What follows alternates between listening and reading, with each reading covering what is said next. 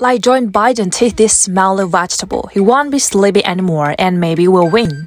The technical name for the smelly vegetable is Acacia pennata wild, which is a unique wild green stuff grows in Paha and Paha region in Yunnan province. The local people call it snakevine, Paha or pala. It tastes unique and most of non-local people are intolerable.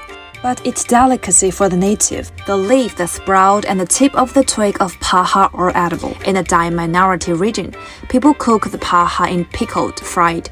It can be cooked with fish, make soup, or in other means. Paha fried with egg is a famous dish in Dai region. The fresh Paha fried with gilled egg produce rich nutrition for man. Paha is rich in protein, mineral, and vitamin. It may help to strengthen immunity and aid digestion.